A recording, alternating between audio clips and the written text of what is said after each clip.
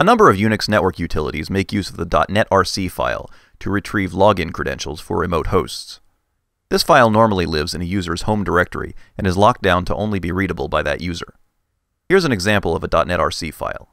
Each entry consists of a machine name, a login, and a password. For more information on the .netrc file format, look up the relevant man page. There is a Ruby gem that makes it easy to read and write .netrc files. To use it, we can tell it to read in a .netrc file, then we can look up a machine by name. The return value from this lookup is a two-element array. The first element is the login, and the second element is the password. You may remember from episode 81 that it's possible to implicitly splat out an array into separate variables.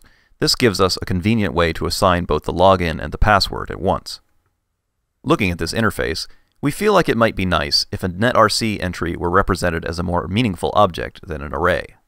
For instance, how about a struct with login and password fields?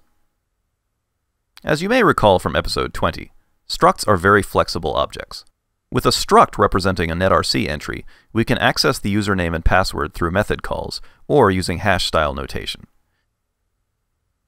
But not only that, we can even access them using array indices, exactly the way the original two-element array worked.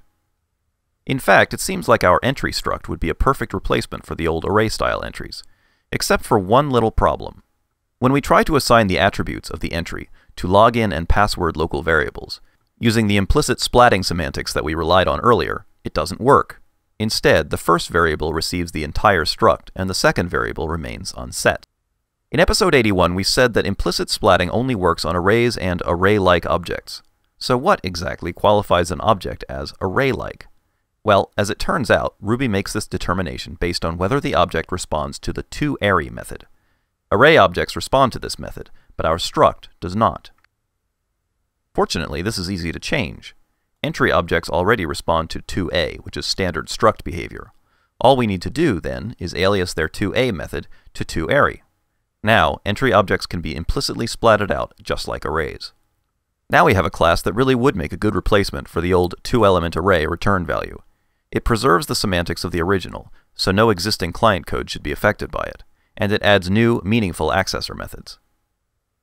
This seemed like a good enough idea to me that I went ahead and sent a pull request to the netrc gem project, and it was accepted and merged in. It might even be rolled into the latest gem release by the time you watch this. Happy hacking!